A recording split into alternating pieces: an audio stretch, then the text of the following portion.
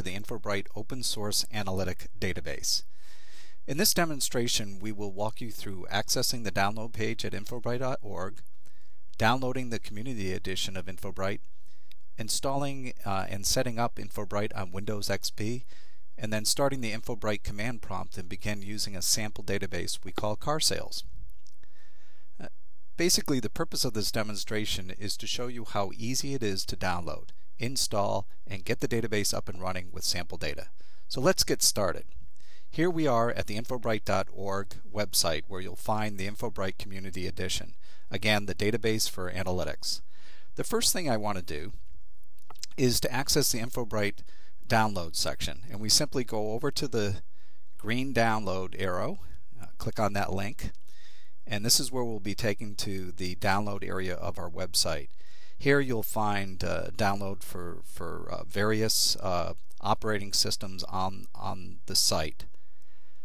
In particular, we're going to go ahead and run Infobright Community Edition on Windows XP.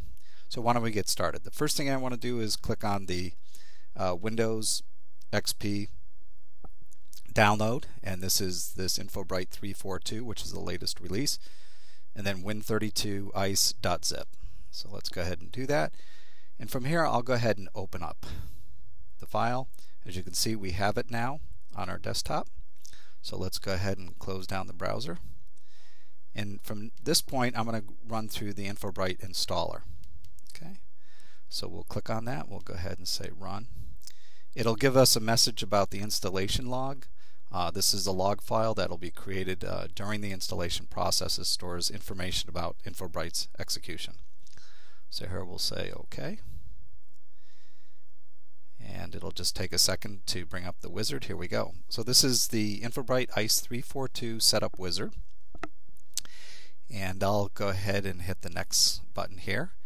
We operate under the GPL2 license, and so this is the information about the license agreement. And again, I'll just say I agree here.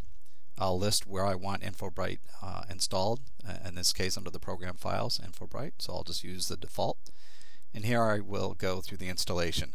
Now while Infobright is going through the install wizard, let's talk about some of the key features of Infobright. First, Infobright is MySQL compatible. It operates as a storage engine underneath MySQL. And during the installation process, we will install a version of the MySQL engine designed to run with Infobright. That's all being done by this installer, as you see here. Infobright is also a well-known columnar-based analytic database, and it runs across a variety of operating systems, including great support for Windows, as we'll see here during this demonstration. What you'll also find that is Infobright is very, very fast. We have over 120 customers using the database and finding it a perfect fit for their analytic and data mart needs. We also live in a very large ecosystem of MySQL. We have partnerships with Talend, a great ETL product, Jaspersoft, a terrific open source business intelligence suite, and even popular administrative tools like PHP MyAdmin if you want a visual interface to manage the database itself. Okay, now this is just a notification of some of the system memory allocations that we'll be making during the setup. What you'll find too with Infobright is very few configuration parameters. That's to simplify the setup and administration of the database, which is always a key goal of us at Infobright as we build out the product and our roadmap. One of the things that you'll also find is that Infobright is a very small footprint. It requires very little administration to run and manage. You'll find it very, very simple and get up and running very fast, as you'll see here. In particular, we don't need indexes to achieve the great performance you will see when using our database. We also have very deep compression where companies are able to save significant storage space when working with large amounts of data, and I'm talking about billions and billions of pieces of data. We have customers with billions of rows, and they're achieving blazing fast performance from our database. In fact, they claim with other databases that may have taken minutes, maybe hours to complete, we're operating in minutes and sub-seconds. So we're getting a lot of great feedback from our customers on our capabilities. We also have very deep compression where companies are able to save significant storage space when working with large amounts of data. We have customers with billions of rows again who are achieving this great performance, and we hope you will give it a try. So after the installation takes place as here, we give you an opportunity to register, become a member of our forums. We have a great community with lots of information in our forums website. Here, let's just take a quick peek at our forums. And we have very, very active forums. Our engineers answer questions, our product management, our services, and field engineering team. So you'll have a lot of fun interacting, and there's a lot of experienced people with everything from database design, schema, SQL expertise, working with ETL and other business intelligence tools. So why don't we go ahead and stop the browser here and finish the installation, which happened pretty fast as I was talking quite a bit here. The next thing I want to do is go ahead and go to my programs, and you'll see now an Infobright menu pick. Here we'll start the Infobright command line client. And as you can see here, you'll see the MySQL prompt, and that's because, again, we're MySQL compatible. We want to give all the experienced people using MySQL a very friendly and familiar interface on top of Infobright. And the way we can show that Infobright is working as an engine under the hood here is by simply issuing the show engines command. And you can see this engine called Brighthouse, indicating that it's the default. In other words, that's the engine that I'm going to be using. This is the notion that we register with the MySQL storage interface. Again, we use the term Brighthouse, but this is Infobright operating under the hood. So let's go take a peek at the databases. So we'll say show databases here and hit my semicolon.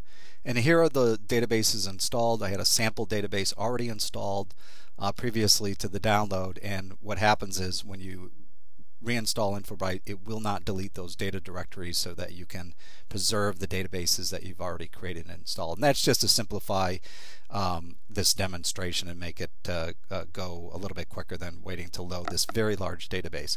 So here we're going to go ahead and use the car sales database. So we'll say use car sales, and the database has been changed. Let's take a look at the tables that we have in here. So I'll say show tables. And again, these are very familiar MySQL commands that a lot of the MySQL experienced developers and administrators are very familiar with. So in this case, we have a pretty simple set of dimensions and facts. And I just want to simply run a very simple query just to give you a sense of how easy it really is to download, install, set up. As you can see, I didn't do anything to configure the engine itself. I didn't have to go into any special files and dig down into the command level and make any changes or whatever.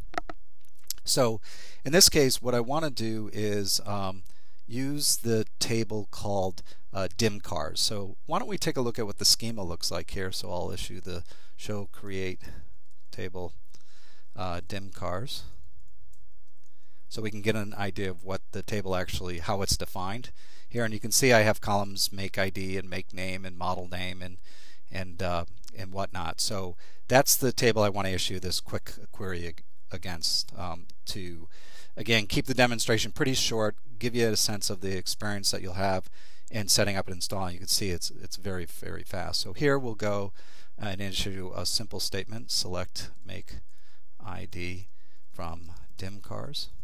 And we'll see that we've executed 400 rows in subseconds. And in fact, when I go ahead and issue that query again, you can see that the time continues to reduce. And that's because not only caching, but our internal system called the knowledge grid, which is really the intelligence of the system. And you can learn more about this by looking at our 3-minute demos that are on our YouTube channel at www.youtube.com/InfobrightDB.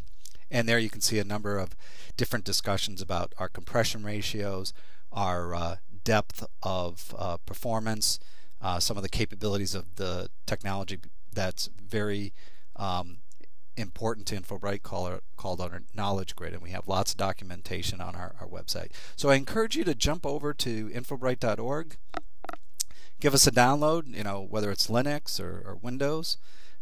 Give it a try, set it up, try to shoot some of your own data in there. You could use ETL or loader tools, and see what you think. And we'd love to hear your feedback. Join our forums, and we look forward to hearing from you.